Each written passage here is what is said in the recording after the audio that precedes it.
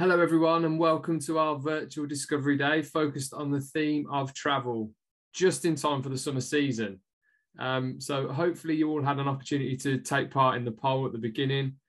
Some interesting results there in terms of who's joining us and in terms of what management you're all on, and also those that are in their experiences with holidays and whether or not there's been any challenges.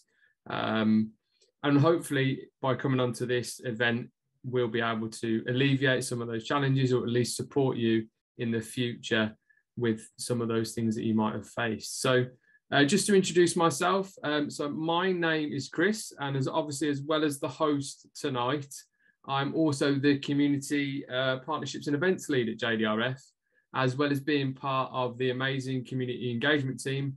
I'm also an athlete with type 1 too. So following the challenges of the last couple of years, where travel's been understandably difficult for anyone, there seems to be now a bit of a growing appetite amongst members of the community to be back out there traveling again, which is why we wanted to create this online event to help provide people with some reminders, as well as tips and tricks ahead of the summer season of travel.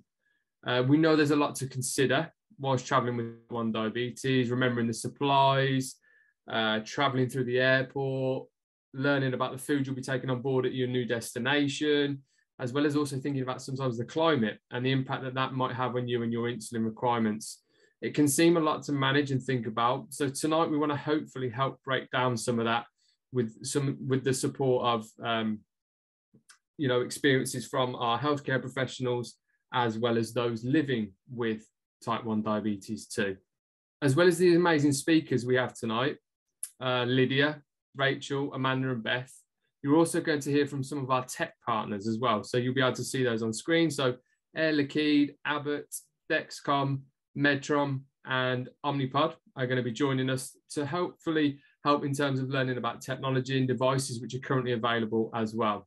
There's also going to be an opportunity to ask them questions throughout the session via our Q&A function. And that is what leads me on to the housekeeping for tonight's event as well. So tonight, obviously, the event is hosted via Zoom. So to help prevent technical difficulties, we recommend keeping other internet use to a minimum. Your camera and microphone will be automatically turned off, so we can't see or hear you. But feel free to use the chat feature and the Q&As to get involved. So my colleague Helena is going to be looking after the chat function, and she's going to be in there as the chat host, renamed in there as JDRF chat host. So feel free to drop in into the chat and say hello and let us know where you're watching from. Our speakers and our tech partners will also be available to ask questions within it. So just put their name in brackets before the question. So for example, if you were addressing a question to me, you'd put my name in brackets, so Chris. And then, for example, you might say, where are you going on holiday this year? So at least then the question is addressed to the person you intended it for.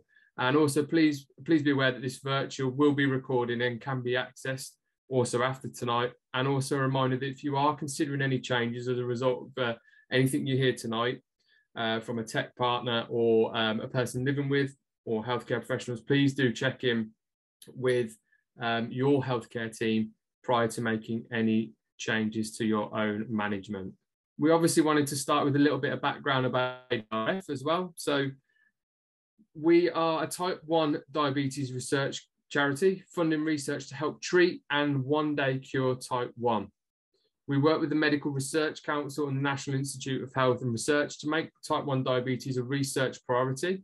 Whilst alongside this, we will also work with government departments to demonstrate the impact of type 1 diabetes in the UK and how this nation can make a difference globally to the condition and finding a cure for it.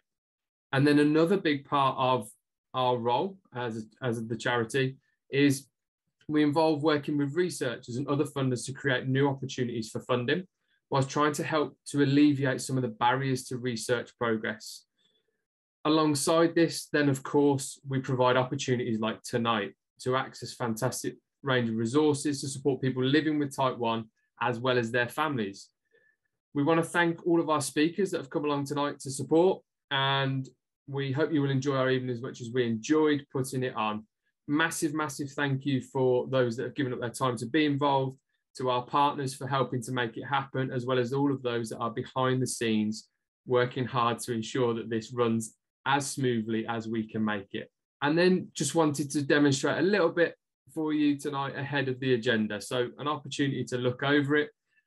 So alongside the 4 speakers tonight, which is Amanda, Beth, Rachel and Lydia, we'll have presentations from our tech partners.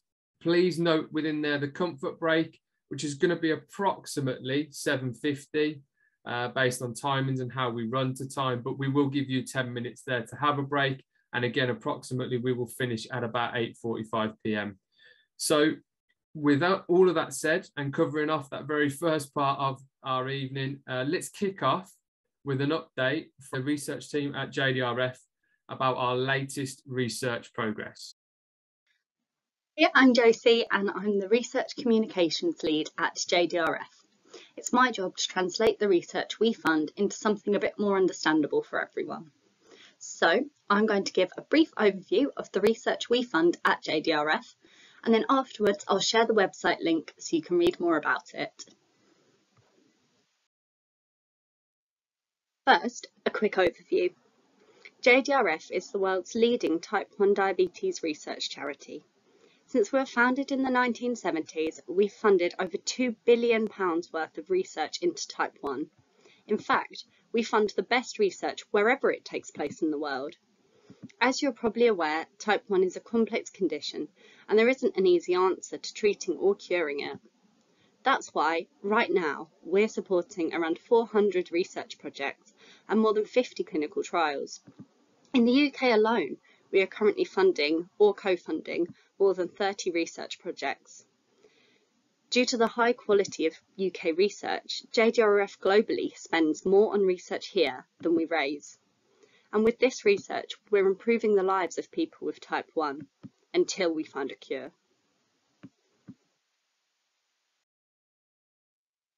Now, obviously, with 10 minutes, I'm not planning to talk about all 400 research projects, so I've just picked 2 areas that I think are the most interesting. If you'd like to find out more, you can always check out our website. I'll give you the link at the end. This first bit is all about our work to replace the lost beta cells, so you can produce your own insulin again. But before I get into the details, I just wanted to take a step back and explain why we need to do this. So the beta cells are the cells in the pancreas that make insulin. Insulin is what allows the glucose from your food to move from your blood into your cells to give you energy. But in type 1, the immune system comes along and mistakenly kills the beta cells, meaning that you can't make any insulin and the glucose stays in your blood. So the idea behind encapsulation is that you replace the lost cells, putting them inside a protective coating that keeps them safe from the immune system, so that they produce insulin once again, allowing the glucose to move out of your blood and into your cells.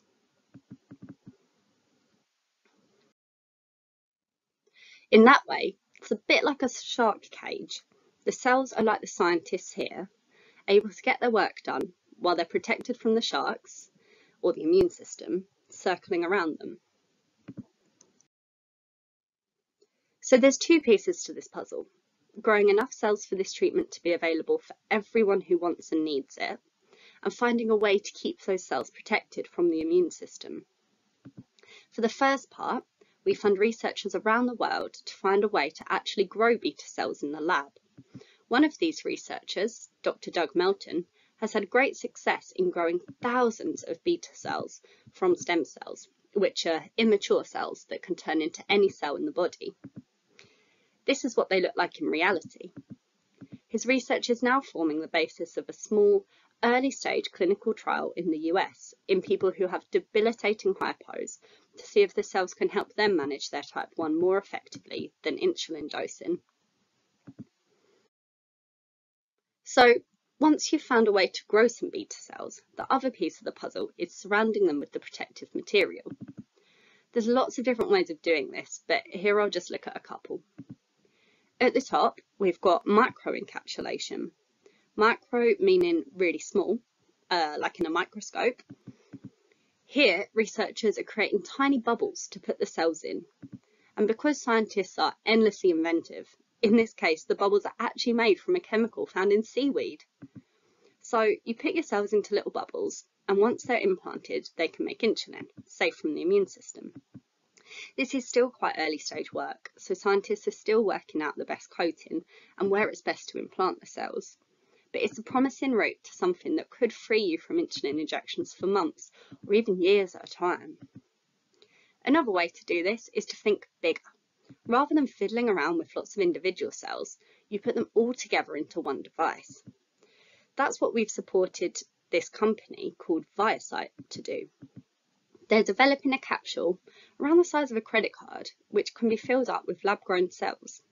And as before, this capsule allows nutrients to get to the cells and insulin to leave the cells, while stopping the immune system from attacking precious cargo within it. This work is actually a bit further ahead. It's already being tested in clinical trials in the US, and initial results have shown the capsule is safe. So it's now a case of making sure that the cells inside can grow and work as they should do. Up next, I'm going to talk a bit about our immunotherapy work, which is a vital part of curing type 1. It aims to stop the immune attack at the very heart of the condition. So, to explain what immunotherapy is, if we go back to this diagram, immunotherapy would remove the immune system attack. Our beta cells survive and can make insulin, and glucose can be used properly by our body's cells.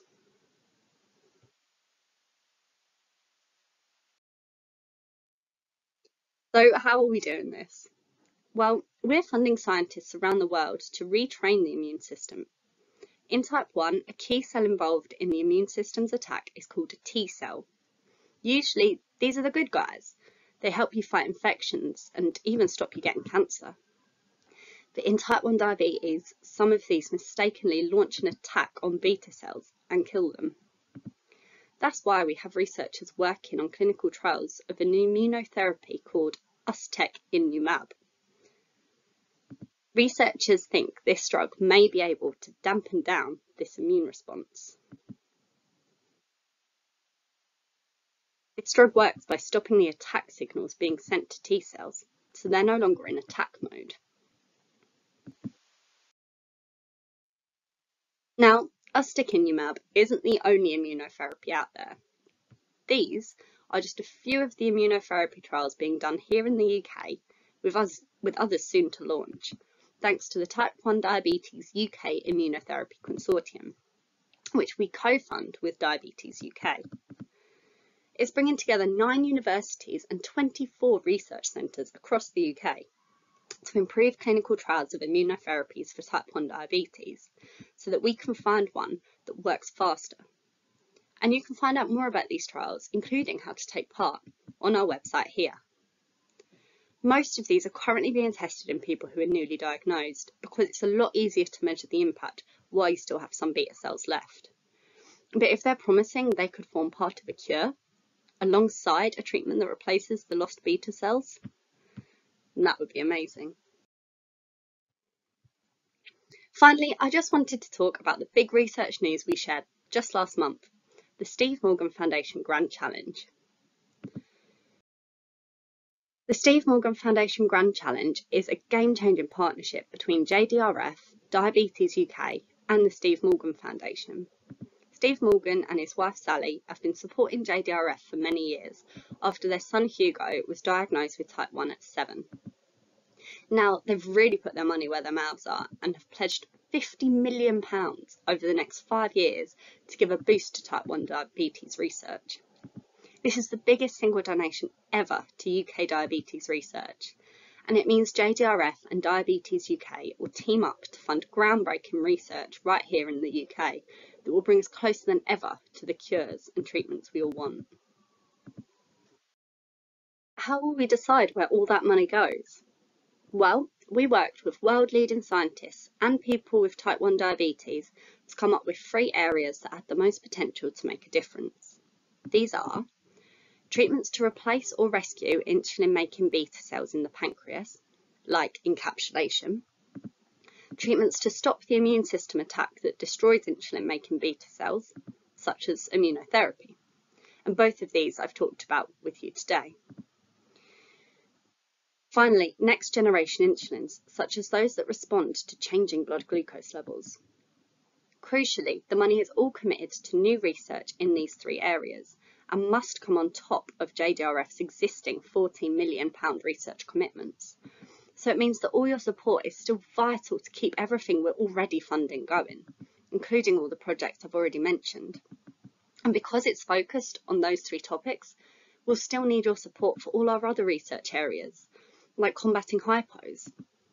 This just means that even more research can be done on top of the work everyone is already so generously supporting.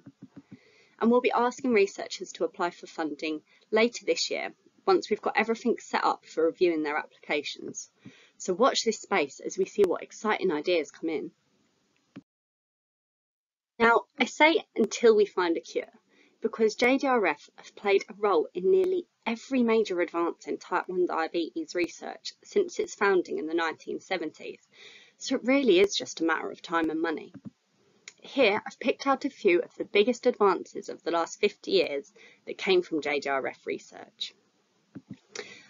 Not long after our founding, our research led to genetically engineered human insulin, which, unlike the animal insulins of the time, could be tweaked to a range of speeds and durations.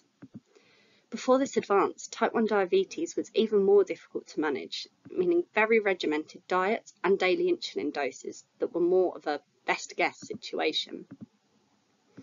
Later, JDRF researchers developed an experimental insulin pump, which, as you can see, was not exactly portable. But it set us on a path to the insulin pumps we see today, which can deliver tiny amounts of insulin on demand, as well as those throughout the day, giving much more flexibility to those who can access them. Throughout the 1990s, JDRF scientists pioneered a safe and successful way to transplant insulin-producing beta cells from organ donors into people with type 1, which forms the basis of much of our cure research today. In 2008, a JDRF-funded clinical trial was the first to show that continuous glucose monitoring technology helps prevent dangerous blood glucose highs and lows. This was a big step towards type 1 technology gaining acceptance. In 2014, JDRF researchers developed a way to rapidly convert stem cells into insulin-producing cells in the lab, a vital step towards replacing the lost cells in people with type 1. In 2019, researchers found that an immunotherapy called teplizumab can delay the development of type 1 by an average of 3 years. The drug was recently awarded an innovation passport in the UK for its potential to slow or even prevent type 1. Then the very next year, we announced the launch of the world's first licensed artificial pancreas app, built off the back of 13 years of JDRF-funded research here in the UK. And finally, in just the last few months, we've learned that the first person has taken part in a clinical trial of a beta cell replacement treatment that's based on the 2014 stem cell breakthrough made possible by JDRF research.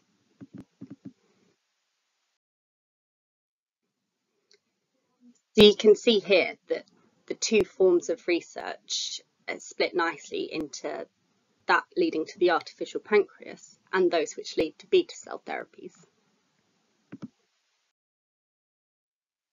Some really, really useful insight there on the type 1 research landscape, and I'm sure many people listening will have taken a lot from that presentation. We're now going to move on to a presentation from one of our partners, Abbott, who produce the Libra flash glucose monitoring system.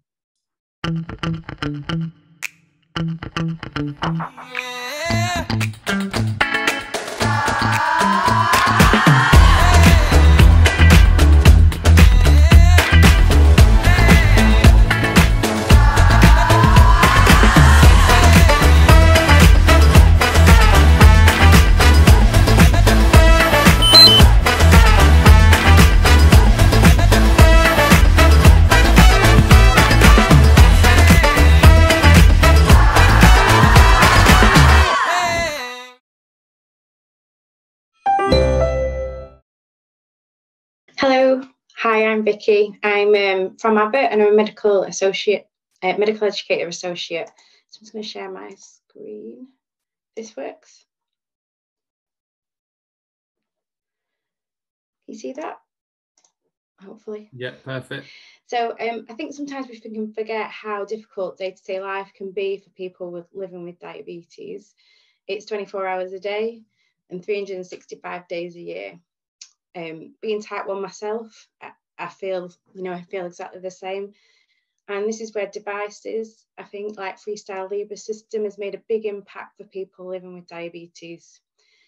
As you saw in the video played earlier, Freestyle Libre has many benefits. It's easy to apply, can be worn up to 14 days. Most would agree it's small and discreet, and even better, you can scan it through clothes. It's made a lot of people's life a lot easier being able to scan rather than finger prick several times daily. It's got optional alarms, and glucose readings are captured every minute, 24 hours a day. Because the readings are captured every minute, the alarm will go off within a minute with your glucose either going too low or too high. The home screen that you can see on here, that also shows you your past, your present and your future. So it shows you your past 8-hour graph, your present current glucose and your future trend arrow.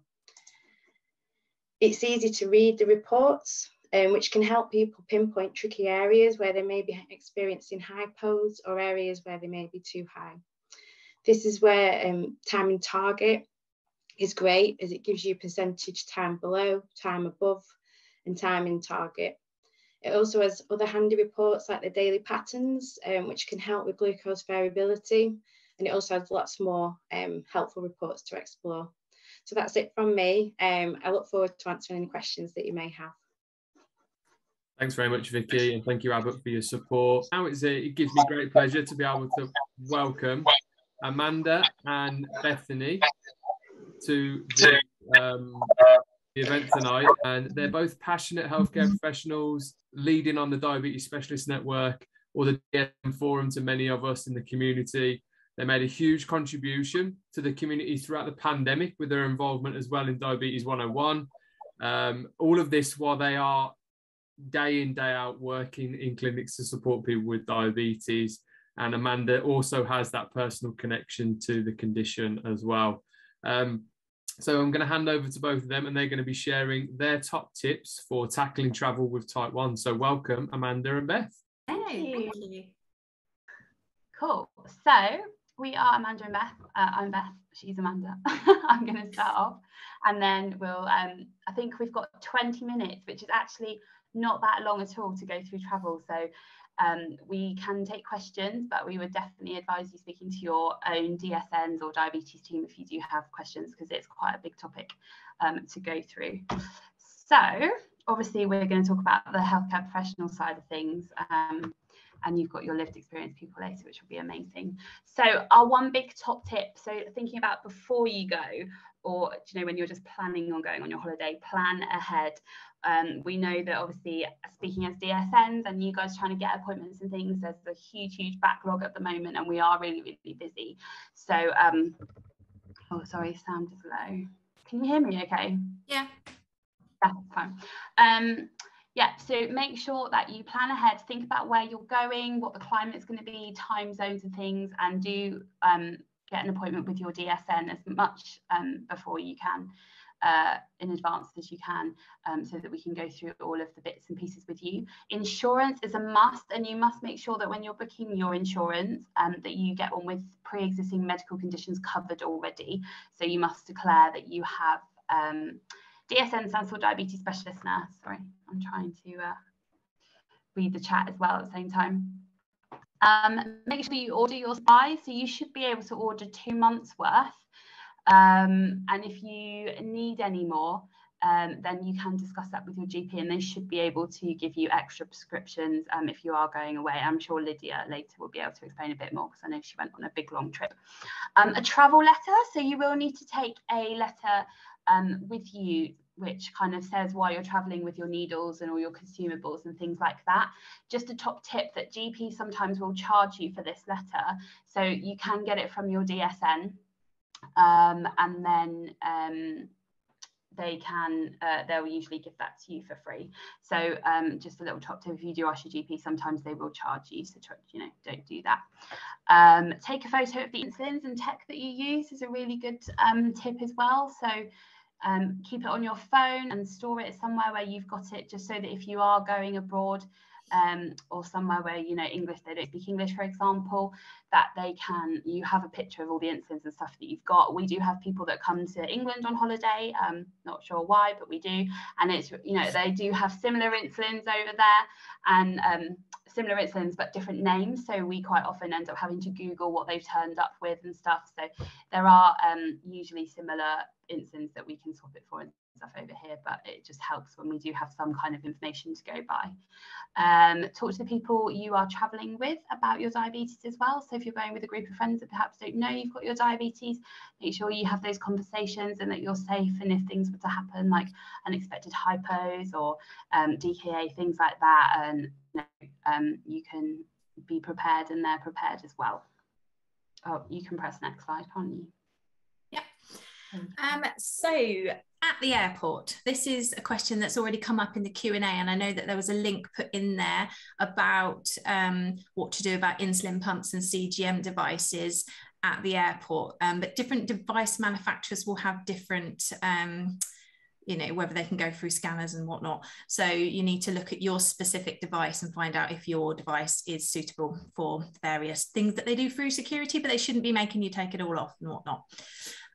So avoid placing your insulin and your diabetes supplies in your check-in bag, because how many times have bags gone missing or ended up in a different country and then you're left without supplies.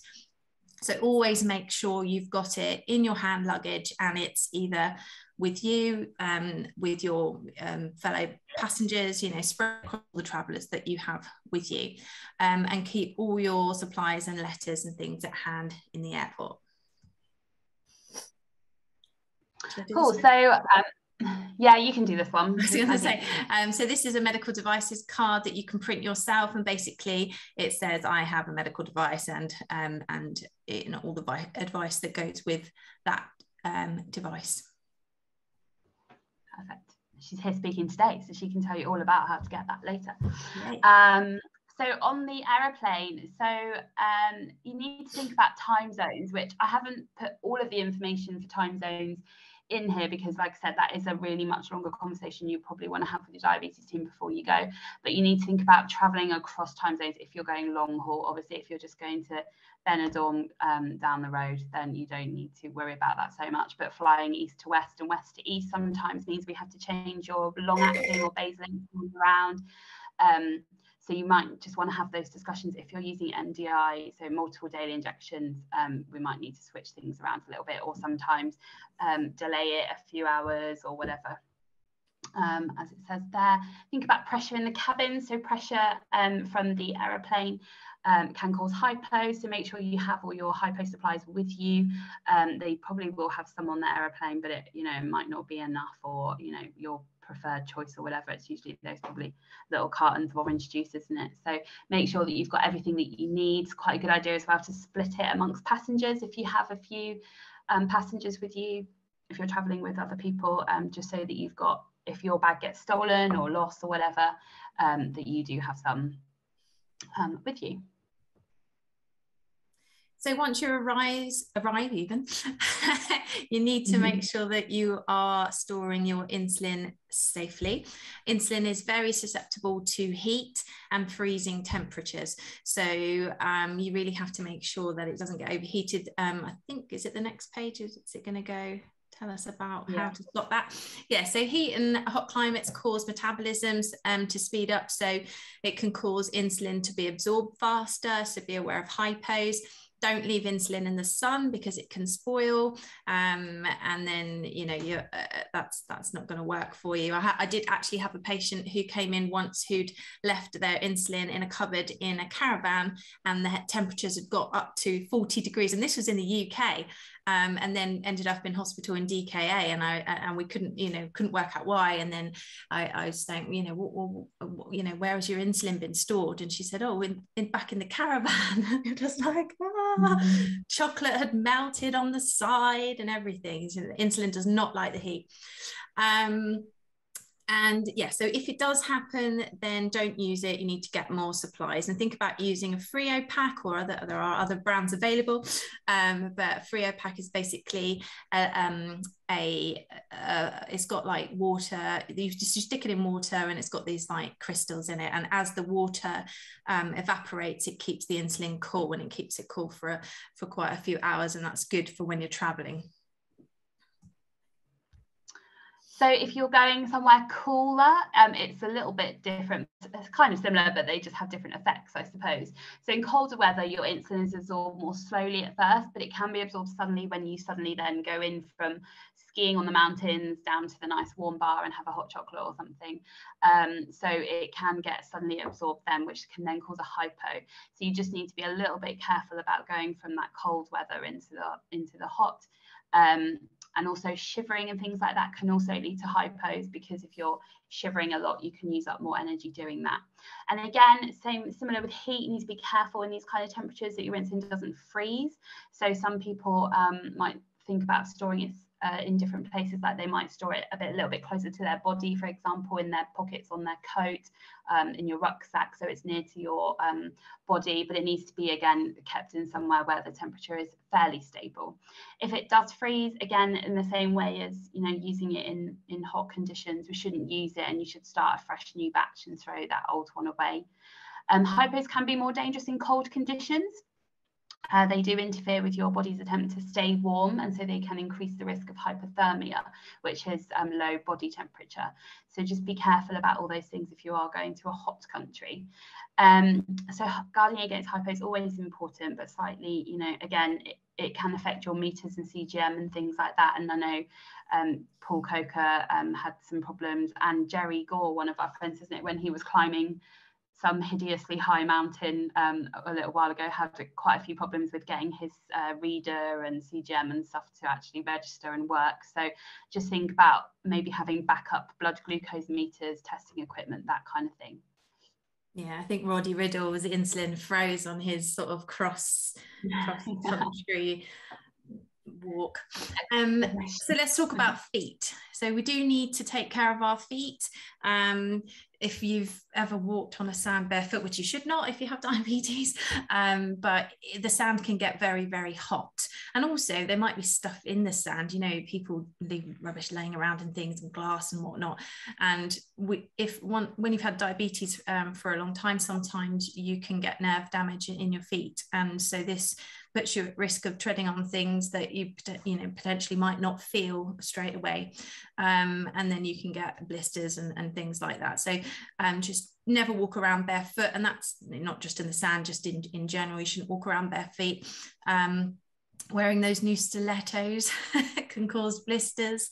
Be aware of rock pools and an ocean, sharp rocks. Check your feet for cuts, blisters, or anything that you're worried about, and seek help early if you feel that there's something not quite right and you need some help. Please do come and see somebody and get that sorted sooner rather than later. Prevention is much better than cure. Wear sunscreen and sunglasses, keep your insulin away from the sun, and as Beth was saying, be aware of those hypos. Oh, down at the bar. So we all know that alcohol is usually involved in people's holidays, and so just to be aware that a lot of people find that alcohol can cause hypoglycemia, and also depending on what you're drinking can cause spikes initially when you have your alcohol. Just remember that glucagon, so that injection that you give if you're particularly having a nasty hypo, which we would hope to avoid, but if you do need to have that, it is less effective when you've consumed alcohol. So just be aware of that. Make sure your friends and family are aware that if you are out on a bender down in whatever it's called, Greece, somewhere in Greece, that everyone knows that you do have your type 1 diabetes, and it is a little bit of a risk to you, and so you might need to stop at the kebab shop on the way home for something to eat before you collapse in bed or collapse on the beach or wherever you may be. Make sure you stay hydrated the next day. And remember that your CGM sensors, they do rely, on fairly well hydrated skin to work a little bit better for you. So just, that's why it's important to stay hydrated the next day when you will be a little bit more dehydrated from all the alcohol. Absolutely, and those risk of hypos can go on all through the next day as well if you've had a particularly heavy night. So holiday activities, quite often when we go away, we increase our activity. I went to Cornwall a couple of weeks ago and I was doing well over 18,000 steps a day, whereas I'd used to being in the office and sitting down and doing nothing. So I was hypo central pretty much the whole week. Sightseeing, honeymoon sex, skiing, paddleboarding, Zumba classes, all those kind of things will increase the risk of hypos. Or if you're having a nice laid back, relaxing pool with a book, you might even need more insulin if you're decreased your activity, if you're used to being quite running around at work and now we're sitting by the pool not doing anything. There'll be changes to diet. You won't be, unless you're self-catering and doing really, really good and cooking it all yourself, and it's exactly as you would, more often than not, you'll be eating out and having meals and things. And so there may be some adjustments needed to your bolus doses of insulin. And then think about injection sites. You'll be wearing clothing which makes skin more or less accessible. So if you've got a big snowsuit on, where are you going to inject? You need to kind of think about that. And if you change injection sites because of what you're wearing, the risk is that you could be, insulin could absorb better, because we do tend to inject in similar spots. We shouldn't do it, but we do it because it's easy and it's there, and it does, it is easy. But if we do that, you can develop sort of scar tissue, lipos, they call them. And if we then suddenly move our injection site to somewhere else, the absorption can be a lot better, which then can lead to hypo. So just be really careful if you're changing injection sites due to clothes that you're wearing, and use tech. We love a bit of tech. Cool. So again, that's a lot about hyperinflation. This is the opposite, so DKA. So just be aware, if you do go for a dodgy curry, or you do come down with some dengue fever or some bug when you're in somewhere exotic, just be careful. They are slightly more common in hot weather. Remember to stay hydrated, and remember your sick day rules. Maybe take a photo and keep a copy of it on your phone so you've got it just in case you need it. And again, give your friends and family or whoever you're traveling with a copy just in case. When you're poorly, you still need to take your insulin. So, it's all that stuff that us DSNs were bleating on about during COVID. You mustn't ever stop taking your insulin. And actually, when you're poorly, you tend to need more insulin rather than less, even if you're not eating and drinking. So just be a little bit careful. And make sure that you follow the sick day rules that we kind of go on about all the time.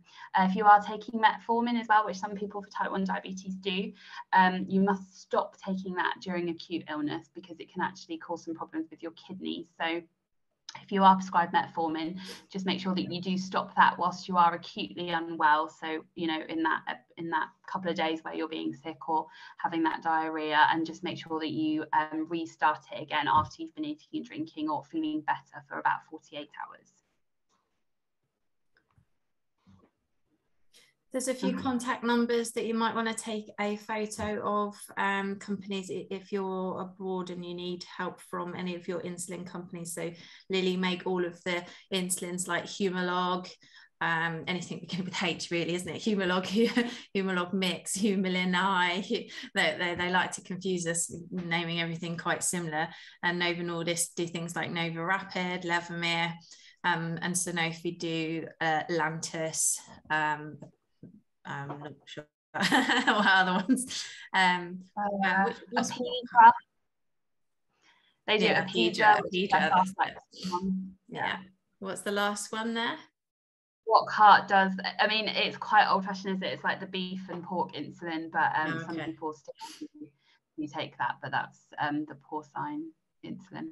Cool. And if you've got tech like an insulin pump, there will be a advice line. Each company will have an advice line for their product. Especially I had a person who got stuck in another country and had her bag stolen, and all of her device, all of her consumables for her pump were stolen in her bag, and we were able to get hold of the Medtronic rep in that country and get her some new supplies so that she didn't have to go back onto pens, which was really lucky for her. Yeah, and I think that to our time, I'm not sure. We have any question? I think there's some questions in the Q&A, but I'm not sure if they're all for us. There's one about why does the pressure in an airplane cause hypos? I'm no physicist, but it's got something to do with the partial pressure of oxygen in the cabin, I guess, that can cause the hypoglycemia. Well, hopefully you can both know what the answer is. That's all right. Well, hopefully you can both drop into the chat and have a little look over the questions if you've got a few minutes anyway, and see what you can and you can't answer. But thank you both for a brilliant presentation, really insightful, some great tips in there for all of us to learn from. I certainly picked up a few things that I'd forgotten and some reminders, which I'm sure many that have joined us tonight will have done as well. Thank you. So thank you for joining us. We're now going to move over to a presentation from Air Liquide, who distribute the Tandem T-Slim pump. So welcome, Air Liquide. Hi, thank you, everybody. Yes, my name's Sarah Summers, and I'm just here to tell you a couple of quick things about the T-Slim insulin pump. Sorry, my slides have decided not to work. So the T-Slim is a touchscreen interface. It can be updated with software throughout the 4-year life cycle. So that can be done remotely from home via an online portal. The T-Slim links to the Dexcom G6 continual glucose monitor. So that means that you can access 2 different algorithms if you have the continual glucose monitoring link. That is our Basal IQ algorithm, which is a low glucose suspend. And then we also have Control IQ, which is our advanced hybrid closed loop system. So if you have the T-Slim pump with Dexcom, the pump has the ability to predict the glucose value 30 minutes in the future. It can adjust the basal insulin, and it also has the ability to give automatic correction boluses as well. It's a rechargeable battery. So yes, myself and my colleague Summer, we're here to take any questions that you may possibly have in relation to the T-Slim, and obviously any kind of like specific travel related questions regarding the T-Slim, if you have any of those to ask as well. And I think that's my 2 minutes. Perfect. Thanks very much, Sarah. Thank you for that. So now we're going to move on to a presentation from another person with a lived experience living with type 1 diabetes. So Rachel Crawford, who's going to be joining us now, is a passionate member of the diabetes community, campaigning for improved support and awareness for type 1 diabetes within airports, following what was a challenging experience at an airport security she'd had with her son, who lives with type 1. I'm not going to steal any of her thunder, so I'm going to let her tell you all about what she's already done, what she's working on, and how she's helping to improve type 1 experiences in airports. So it's a real pleasure to have you, Rachel. So thank you so much for joining us. Thank you, Chris. First of all, well, good evening, everyone. I am a mum and I'm not a public speaker, so please bear with me. That said, I am really pleased to have been asked to take part in this Travel and Holiday special, and thank you to JDRF and the organisers for inviting me. I'm going to share my screen.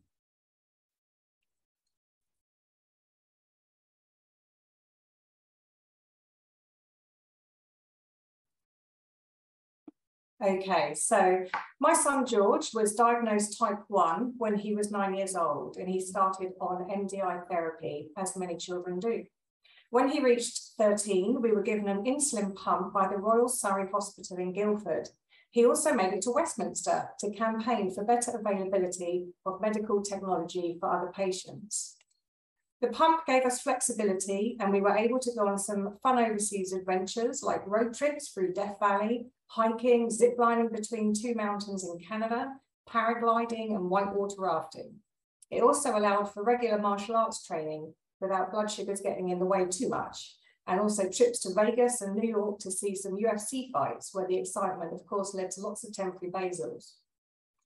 Hospitals and insulin pump manufacturers advise that the radiation used by X-ray screening for luggage and the full body airport scanners may interfere with the motors of pumps, resulting in a potential impact on insulin delivery.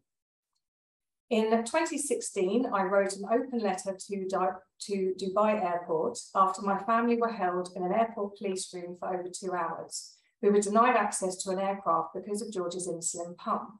This slide shows airport officials reading my letter. We were eventually able to travel, but when I returned to the UK, I looked into the protocols in place for medical devices and the regulations do allow for alternative security screening. So I started a campaign to raise awareness and also looked into how to ensure that our experiences were not repeated. The campaign quickly gained support and I spoke with pump manufacturers, key NHS staff and the security departments at UK airports, as well as the Civil Aviation Authority and the Department for Transport. I also contacted the head of security at ACI World, who in turn published a supportive article in their World Report.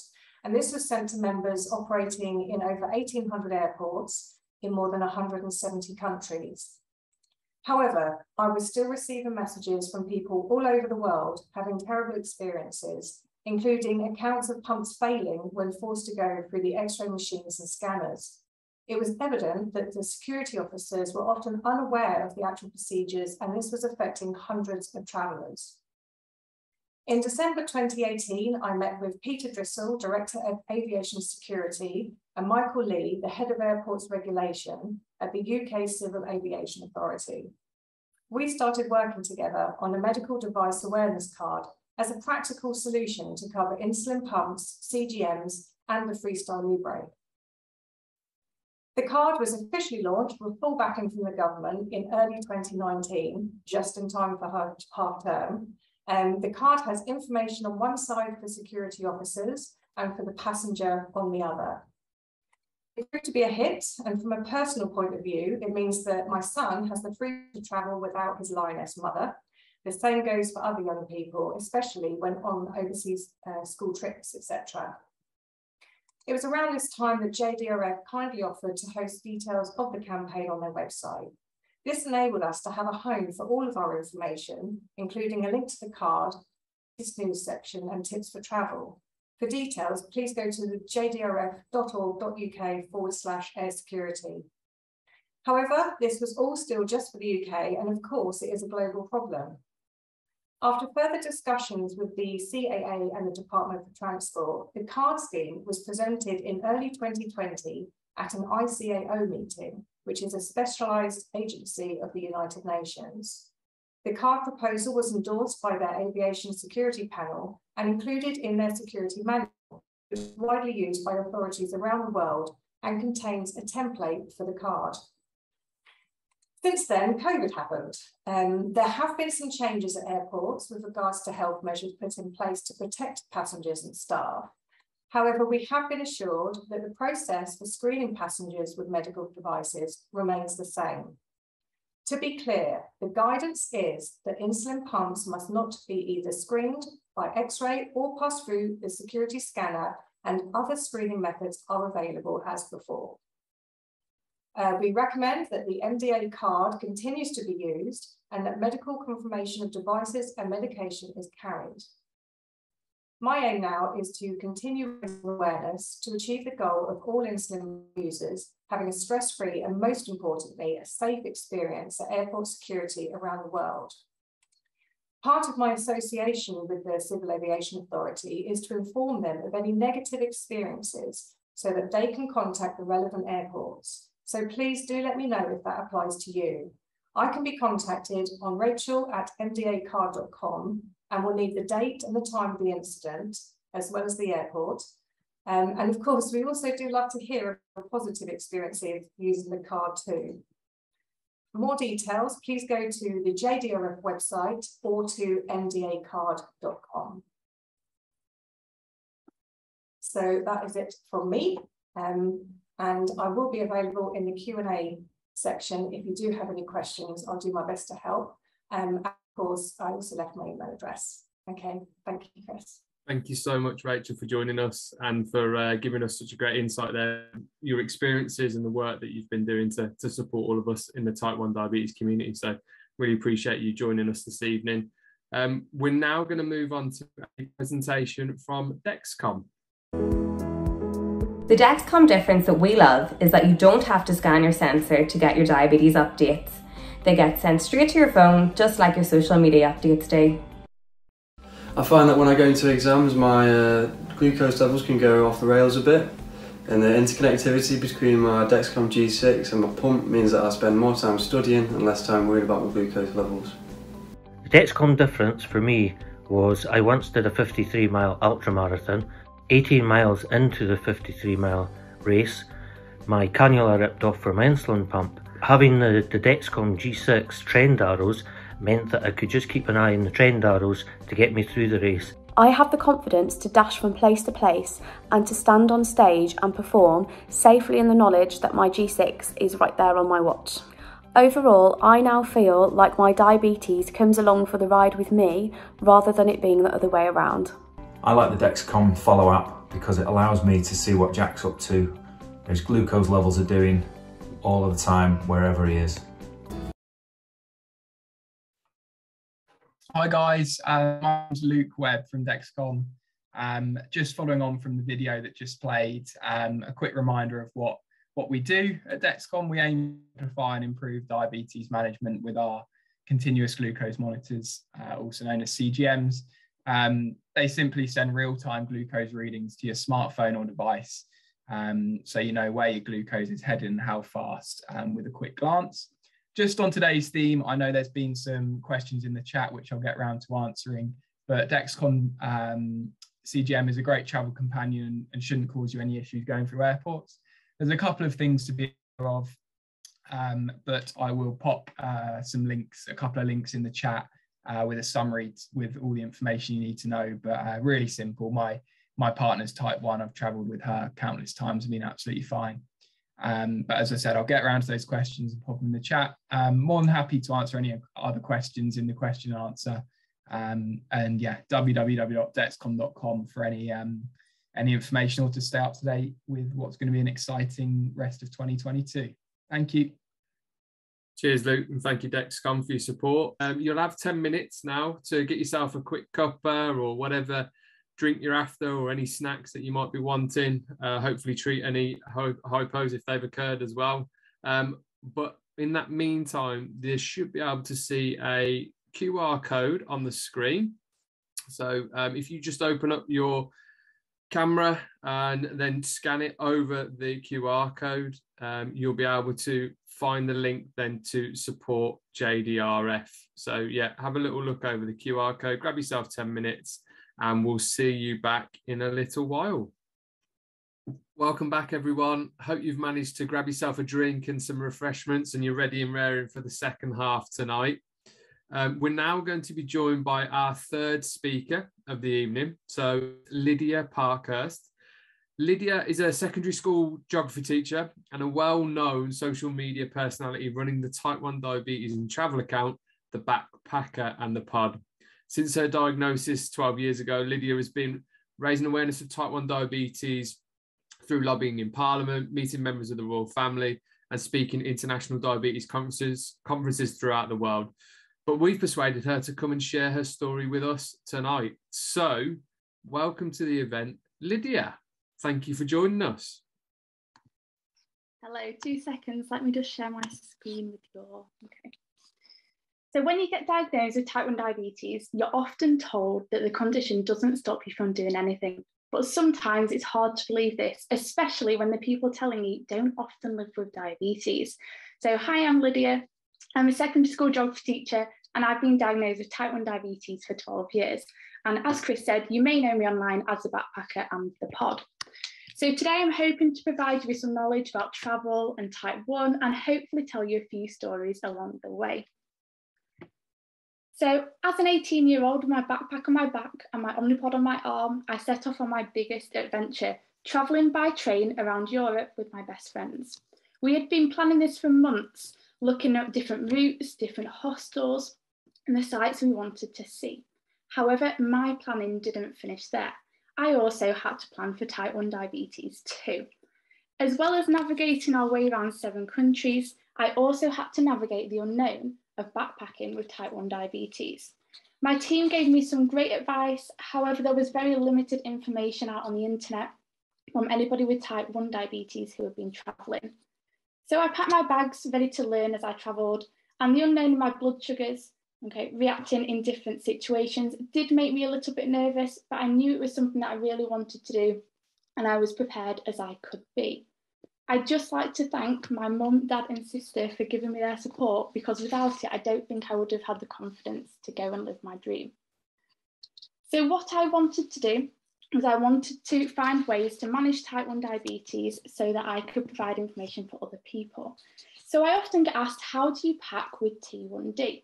So I use a formula. I times by 2, divide and spare. It sounds like a maths equation, so let me explain. So times by 2. So I take twice as much insulin and supplies than I would normally need, plus a few more. If you normally have 5 test strips a day, plan for 10, take double the amount of pods, pump supplies, insulin pens, etc.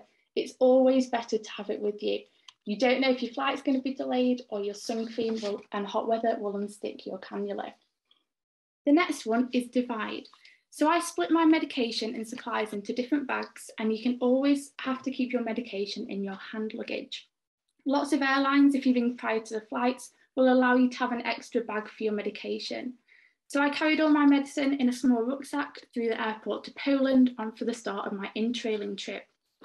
Keeping my insulin and other medication in my hand luggage stopped it from getting broken and the panic if your hold bag goes missing.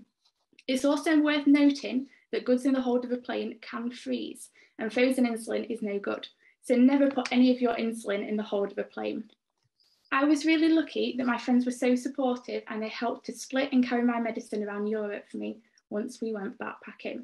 I was therefore able to have cannulas in each of their backpacks, along with spare blood sugar handsets and a Frio pack filled with insulin. If something was to happen to my bag, I knew I'd still be able to carry on with the trip. So the next part of the equation is spare. So along with pods, Frio packs of my insulin vials and everything else that goes along with T1D, so strips, batteries, glucose tablets, lancets, I brought a spare glucose handset and keto machine, and a spare Omnipod holiday handset, which was a lifesaver if something was to go wrong. I also took the handset in case the handset got thrown off the cliff or sunk into the bottom of the lake. Thankfully, I didn't have to use any of these, but if they weren't packed, I would have needed them. So along with packing my supplies, I packed a folder full of documents. So this included my passport, diabetes information, so things like carbohydrate ratios, background insulin, emergency telephone numbers for my family, my nurse, for Omnipod, for my GP, just in case anything was to happen and I was to lose my phone. I asked my language teachers at school at the time to translate this letter for me in case going through airport scanners became a problem. This was really useful to have in addition to my GP and diabetes specialist nurse letter. Nowadays, with data roaming that doesn't cost a fortune, you can even use Translate on your phone to help you with these letters at the airport. Make sure you have a backup though in case your phone dies. So I took my translated letter with me to any attractions I visited in case they used scanners too, and it made life so much easier instead of trying to play charades or saying like pacemaker, which usually does the trick even though it's not quite the same. The difference in knowledge and understanding though, since my first in-trailing trip to recently is brilliant, especially in the UK. At the time I went travelling, the security in Amsterdam had never seen an Omnipod. I had 1 or 2 experiences abroad where the lack of understanding from diabetes and the language barriers did cause a little bit of an issue. However, after showing my letters, a little game of charades, and eventually a member of airport staff who had seen an insulin pump, I'd be on my way. So there's always so many opportunities to educate people about type 1 diabetes because you don't know who that's going to help next.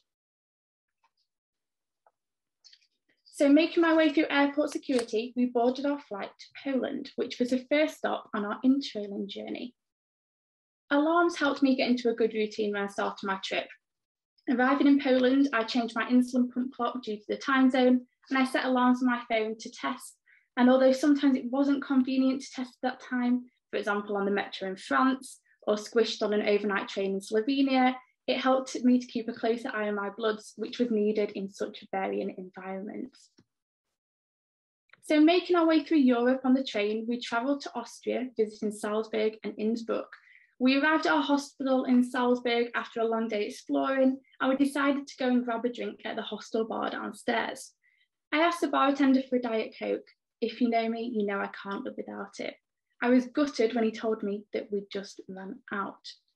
The barman asked me about my Omnipod. He seemed to know about insulin pumps, but he said he'd not seen a patch pump before like mine. I sat back at my table, gutted that there was no Diet Coke left, playing cards with my friend, and the bartender went into the stock room. He ran across with the last Diet Coke. He started chatting to us and he began to ask me again about my insulin pump. "You're sweet enough already," he joked. And that was the first time somebody had ever used diabetes as a chat-up line. So travelling in Slovenia, I was completely in awe. I was surrounded by glacial lakes, gorges and beautiful scenery. We stayed at a hostel within walking distance from Lake Bled, the most stunning place I have ever had the opportunity to visit. Whilst booking in, the man asked me what was on my arm, and again, I explained. It turns out one of his family members had type 1, and this conversation led to a lady working there telling me she was a dietitian. It's always a nice feeling to know others know about type 1 if something was to go wrong. Staying at hostels though means you meet lots of other backpackers.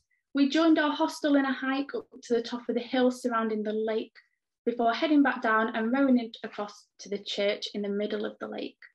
My top tip would be to keep quick medication like glucose tabs and CGM readers or finger prick testers in a bum bag. It's so handy and it means that you don't really have to accommodate for your diabetes. In cities, I was less likely to get pickpocketed than having them in my rucksack, so it made me feel a lot more confident. I only took out spares that I may have needed for the day, but just make sure that if you do this, you lock the rest of them away in a hostel locker. Back on our travels again, we headed to Italy. It has to be one of my favourite countries. We travelled to Venice, Pisa and Rome, and although Pisa may have a piece of my heart, it definitely does not have my pancreas's, as every time I went to see a famous landmark such as a Leaning Tower of Pisa, my blood sugars went low. Heat for many people makes their blood sugars drop. However, for me, it seems to be a bit different. It seems to make them rise a little bit. But with the amount of walking we were doing and the heat, my blood sugars seemed to counteract each other. Having an insulin pump and being able to use temporary basal rates were really important to me. Although I couldn't set temporary basal rates for certain times each day because my hypos didn't have a pattern, I was able to reduce my insulin when my blood levels started to drop, or so it either stopped or reduced a low, and it enabled me to carry on taking sulfates. I gained so much confidence on the trip in terms of managing my diabetes in unknown situations. So that's when I decided to set up the Backpacker in the Pod to share my stories to let people know that we can travel with type 1. So my next adventure took me to Hong Kong. As part of my university course, I was given the opportunity to travel to Hong Kong to complete some field work. This was the furthest I'd ever travelled with type 1. With different food, climate and exercise, I wasn't sure how it was going to affect my diabetes. Whilst in Hong Kong, we visited temples. I ran around literally with my camera, taking photos of the amazing parades, and I studied the lives of locals and the impact of tourism on the area. During our time off, we hiked up Victoria Peak and Dragon's Back Mountain with my friends. To get to Dragon's Back Mountain, we had to travel up a little windy mountainside road. After hiking to the top of Dragon's Back, we made our way back down to find a beautiful cove. Here, we decided we'd go for a quick swim. After hiking in the heat and swimming, I thought I'd done a really good job of controlling my blood sugar levels. For the hike, I did, and then the unplanned swim threw me into a low. This was made so much better though by strawberry dextro tablets. But I wouldn't change the memories for the world. Sometimes you have to accept that the low you could have had, it could have been from something boring, such as hoovering at home. If you've heard one of my speeches before, you'll know how difficult I can find it managing my blood sugar levels when I go walking. For as long as I can remember, I've always wanted to complete my Duke of Edinburgh. Throughout my time in secondary school, I completed my Silver Duke of Edinburgh. I had a few lows on my expedition, walking with a 12-kilogram rucksack on your back for 12 miles a day for 3 days I was bound to. However, same as everybody else, I completed it. The next challenge was Gold DOV. Day 3 into our 4-day practice walk, and I was exhausted. Wanting to be independent, I carried small cans of Sprite in my rucksack for when I went low. Dextro tablets and other hypo treatments didn't bring my sugars up quick enough. I put on temporary basal rates to lower the amount of insulin going through my background levels. I didn't inject for my meals. I ate carb snacks. I was doing everything that I'd been taught to do. After turning my insulin off, I was still having around 6 hypos a day. My rucksack weighed 15 kilograms. We were walking 16 to 17 miles a day up steep terrain, and having low blood sugars for all this time drained me. The last day, I told my DOV leader, I couldn't have another day of low blood sugars like the previous days. So we emptied my rucksack, and without carrying the extra weight and having no insulin going in, we managed to keep my blood sugars in range. My teachers were fab, but you could tell it concerned them, and it concerned me.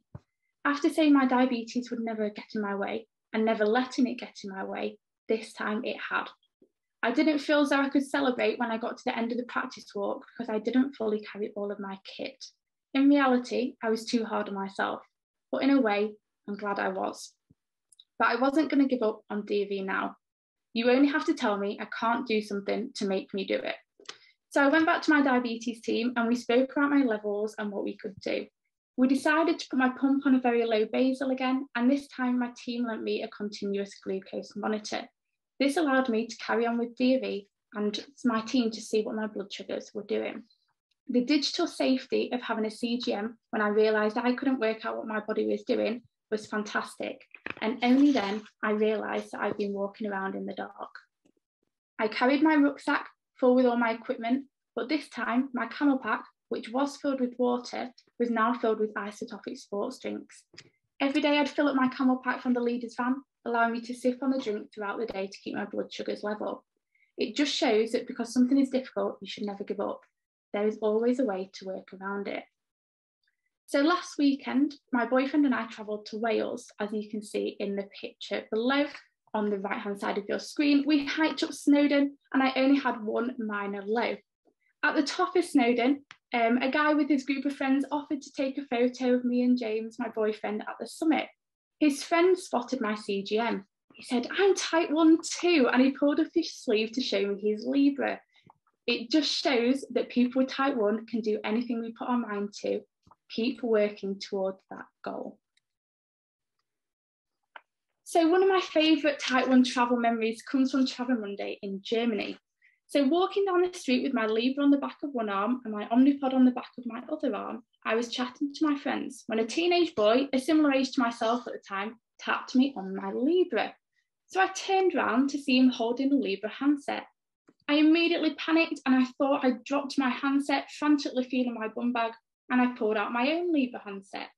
All of a sudden, I was seeing double. He was type 1 as well, and he was trying to show me his Libra. Despite the language barrier, we chatted about the Libra and we took a photo, which you can see in the middle of the screen. So putting on my backpack again and jumping this time into a car, and then a train, and then another train, and then a plane, and a plane, I finally made my way solo to Singapore, where I was meeting my best friend from university. After exploring Singapore, we hopped, and you guessed it, onto another plane. We began travelling up Thailand with our other friend from university. We travelled up to the mountains in Chiang Mai on a tuk-tuk to visit the most beautiful golden temples and meet the colourful hill tribe known as the long-necked Karen tribe, who you can see on the screen. The humidity and downpours we experienced in Thailand did not fare well for my diabetes tech. We had to pop into a pharmacy and buy a bandage to tie my tech on. Next time, I'll be taking skin tack wipes. Whilst visiting Chiang Mai, we researched ethical elephant sanctuaries, and although it's very difficult to find them, we believe we found one, where the elephants have been rescued from a circus and given a better life. This elephant sanctuary does not allow you to ride the elephants. At lunchtime, after feeding and bathing the elephants, we were invited to sit down for lunch. The owner passed me a bowl. My friend had written on the form that I had type 1 diabetes, so I was given a salad for lunch.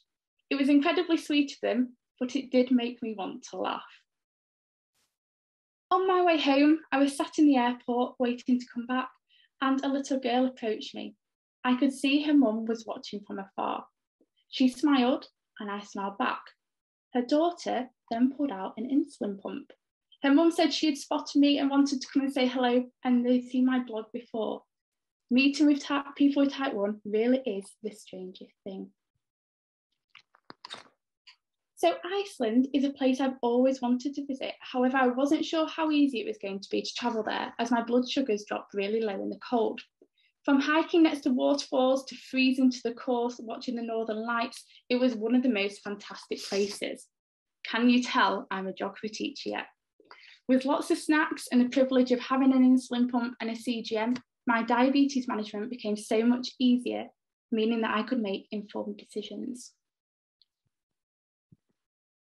Diabetes has given me the opportunity to raise awareness on an international level, and I have met some incredible people. I've had the amazing opportunity to meet Theresa May, who also has type 1, when she was serving as Prime Minister, the leader of the opposition at the time, Ed Miliband, and I have met Her Royal Highness the Duchess of Cornwall. I have been incredibly lucky to travel around the world telling my story of my life with type 1, travelling from South Korea to speak at one of the largest diabetes conferences in the world, to participating at roundtables for companies such as The Guardian, to raise awareness and support for young people. So my takeaway for you today is not to let diabetes get in the way of doing anything. Yes, it is more inconvenient testing, and so is hypoing in the middle of a metro, carrying a 65-litre rucksack and a day pack, but you can do it. I did it, and it's a challenge, but at the end of the day, you only live your life at the end of your comfort zone. And we can do anything anyone else can do, just with type 1 diabetes. I would definitely recommend getting a medical alert bracelet for travelling, as it put my mind so much more at ease if I had a problem that someone would have a better idea and know what to do and why. It's such an amazing experience going travelling, and I hope what I've learned will help you too. Wow, amazing, Lydia. Thank you so much for sharing those stories with us. Some brilliant ones in there, and so much we can all learn from your experiences. So really, really appreciate you dropping on tonight to share all that with us. We're now going to move on to a video from Insulet, who produce the Omnipod. So joining us is Insulet. Simplify your life with pod therapy. The Omnipod Dash insulin management system is simple and discreet, consisting of just 2 primary parts: a tubeless waterproof pod and a touchscreen personal diabetes manager, known as the PDM. Simplicity is just the start of it. The Omnipod Dash pod is discreet, lightweight, tubeless and waterproof, and can provide up to 72 hours of continuous insulin delivery. It contains a small, flexible cannula that inserts automatically. You'll never see it and barely feel it. The pod can be worn anywhere insulin would usually be injected and allows you to free yourself from daily injections, tubing and wardrobe compromises. You can stay connected to your basal insulin delivery and your favourite activities. Run, swim, play, and simply enjoy life. All controlled with a few finger taps from the convenient Omnipod Dash PDM. The Omnipod Dash PDM is discreet, intuitive, and easy to use. With familiar smartphone-like technology, just tap a few buttons on the Omnipod Dash PDM and your bolus insulin is delivered. And with a built-in bolus calculator, you can spend less time on maths and more time enjoying meals, more time enjoying exercise, more time with friends and family, more time just being you. The Omnipod Dash system gives you the freedom to live your life, For more information, please speak to your healthcare professional. Thank you, Interlet, for joining us tonight and the support in providing the event as well. Next up in the schedule and on tonight's agenda is a presentation from our very own Adele Irwin around the ways in which JDRF provide community support. So welcome, Adele. Hi, I'm Adele from our community engagement team here in JDRF, and I have the great task of talking to you today about some of our information and support services that JDRF offer, our input advice service and technology exhibitions, our virtual and in-person events, and some of the opportunities to get involved that you may be interested in too. The JDRF Community Engagement Team are here to support the Type 1 community. We have resources to help support those newly diagnosed, both for adults and children. Newly diagnosed children can get a free kid sack, which includes Rufus, the bear with Type 1 diabetes. He has special patches to show where his injection sites are. The pack also includes a handy kit bag and leaflets and further information to support you through the condition. Our latest Rufus bears are even made from 100% recycled materials. Newly diagnosed adults can avail of our adult toolkits, including Straight to the Point book. And our free school pack includes facts about Type 1, how to manage hypos and hypers, and a parent's guide including useful things to think about when inviting a child with Type 1 round to play or for tea or a sleepover.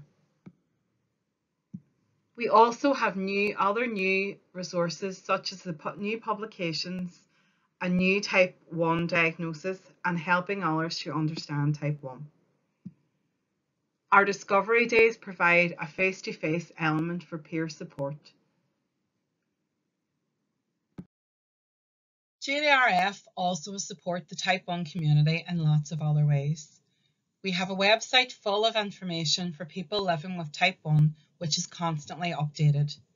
We keep in contact with the community through our Discovery magazine and e-news. As well as our virtual and in-person community events, we have information and packs for newly diagnosed or for anyone who reaches out, such as Pregnancy Toolkit, Type 1 Tech, Work and University.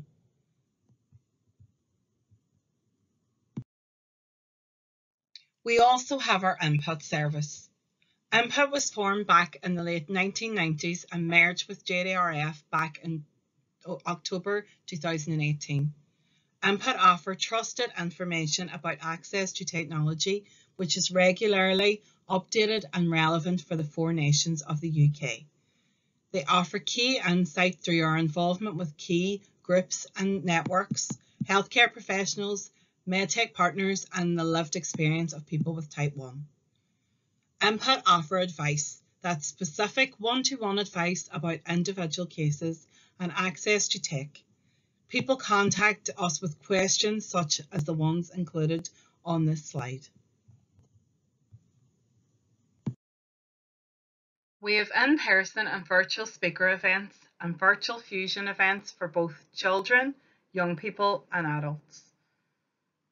We have standalone technology exhibitions, and our in-person Discovery Days and Sports Days are a great way to meet other people and share information about living with Type 1. Having technology exhibitions at our in-person Discovery Days have enabled the community to see and feel the diabetes devices potentially available to them. It is a very important aspect to these sessions. At our in-person speaker events, this exhibition is accessible at registration, break time and at the end of the day. And at the virtual events, each company will deliver short presentations and be available for questions in the chat function. Our event speakers share stories and information that are beneficial, informative and engaging for attendees. This year we are launching our first standalone in-person technology exhibitions in central locations across all 4 nations to further increase the opportunity to see, feel and ask questions about these diabetes management options. As well as these standalone events, members of the community will also have access to register separately and drop into technology exhibitions at the Discovery Day Speakers event also.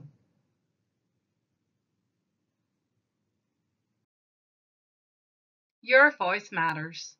Volunteer and help shape our work to ensure it remains relevant to people living with type 1 diabetes. From reviewing content and policies to taking part in the development or support services and innovative research projects, your feedback and involvement means a lot and will help make a big difference. Our ways to get involved include topics such as reviewing type 1 information and materials, commercial market research, policy development, scientific research support, and service design. You can also sign up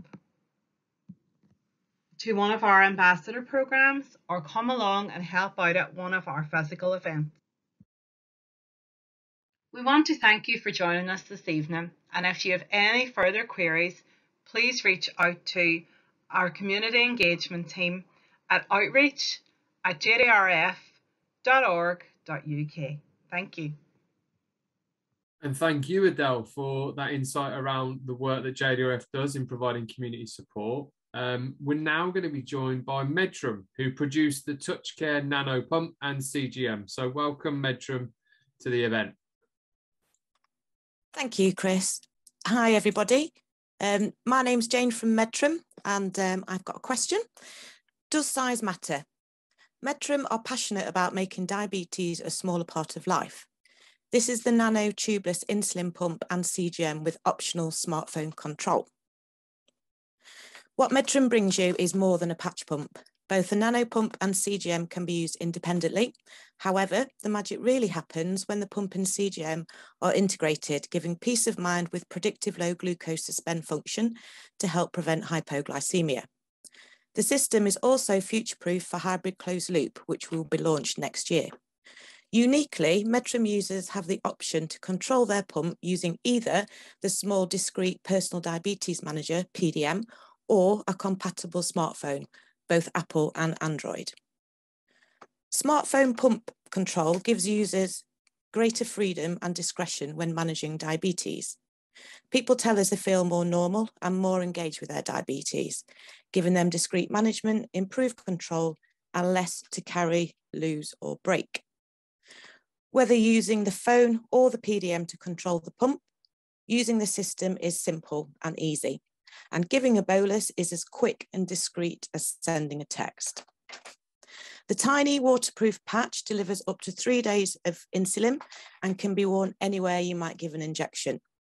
The reusable pump base stores bolus commands and basal patterns and continues to deliver insulin even if separated from the controller. The Nano CGM has a small ultra-thin profile. It consists of a rechargeable transmitter and factory calibrated sensor with up to 14-day wear. You can set your own alarms and alerts, and the CGM can be worn standalone or better still, combined with a pump. With Medtrum, you are dealing with just one company for all your pump and or CGM needs. We provide 24-hour support, 365 days a year with our helpline, and you can request a free demo patch to try. Just visit our UK website. Thank you all for listening. Thank you, Jane, and thank you, Medtrum, for your support tonight and the update there. We're going to move on now to our final speaker of the evening, who is again another one of our own at JDRF. So we're going to be joined by Mary Murphy, who's going to give you an update on the ways in which you can support JDRF. So welcome, Mary. Hi, I'm Mary. I'm from the Community Engagement team. I'm here to explain how you can get involved and support JDRF UK to help improve lives today and tomorrow by accelerating life-changing breakthroughs. These will help cure, prevent and treat type 1 diabetes and its complications, and ultimately to get us to a world without type 1. There are 3 ways that you can get involved and support JDRF. The First is to fundraise. This can be by creating an event yourself, like a bun sale, joining another event like running a marathon, or taking part in a JDRF fundraiser like our One Walks, Kilt Walks, or something like Climb, Swim, or Cycle for Type 1. The second way is to volunteer.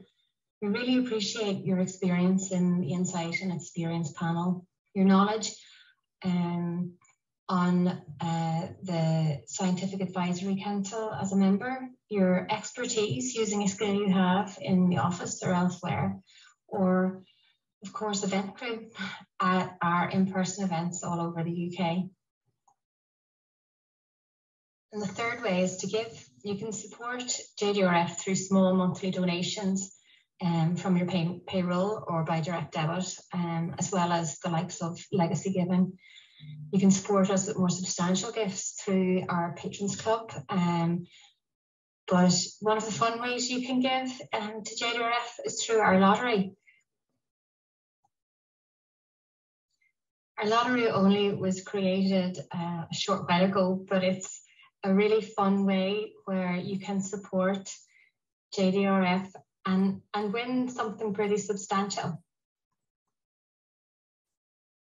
By playing for just £1 a week, you have a chance of winning something as big as £25,000, but best of all, that you'll help make more events like this one possible and fund type 1 research that will change all our lives.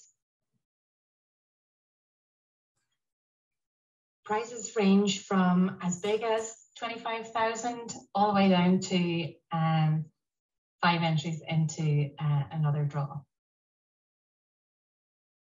These are some of the statistics in our recent draws. You have a 1 in 63 chance of winning a prize, and you could join the 414 JDRF supporters who've already won so far, and 5 supporters have won the 1,000 prize. It's just a little example of one of our winners. They're just part of the community like you and I. It's really quick and easy to play. You just visit jdrf.org.uk/lottery and click play now and follow the simple steps. Whatever way you wish to get involved with JDRF, there's always something that you can do and something that can help us. But whatever one you choose, thank you and good luck if it's the lottery. And thank you, Mary, for sharing some of the ways in which you can support JDRF, and that was really useful for, I'm sure, many people there in thinking about how you could support us even after the event tonight. So that also leads me into the thank yous for the night, as we've now reached the end of our event. So I just wanted to say a big thank you to everybody that has been involved tonight and has been attending. We wouldn't be doing it without all of your support and all of your sort of keenness to be involved as well. So thank you for attending. We'd also like to thank all of the speakers that have given up their time and have been involved and provided such great insight and presentations to you all, and as well as our tech partners who have also provided some incredible information and some support around our products that are available for diabetes throughout the community in diabetes technology. So thank you to our tech partners as well. And just personally, a big thank you for everyone being here tonight. And if you'd like any further information about JDRF or would like to contact us, hopefully you'll be able to see that slide, and our website and email address is pictured there. But thank you so much. I hope you all have a lovely rest of your evenings, and yeah, we hope to see you soon.